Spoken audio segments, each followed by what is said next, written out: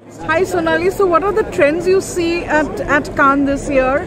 What are the conversations you've been listening to?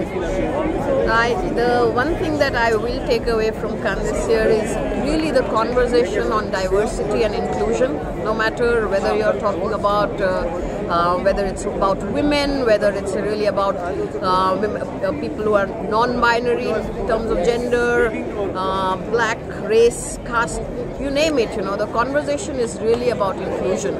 And the number of films that we saw, the amount of work that we saw in different aspects of diversity, that's what I'm going to take back. In fact, the one that really struck a chord with me was Set the Work Free, which is really about how do we as creators of work, not just as clients but as agencies, do we really ask the questions about how we are choosing, who we are choosing to work with. One statistic that'll stick with me is that only 4% of the work is actually done by women.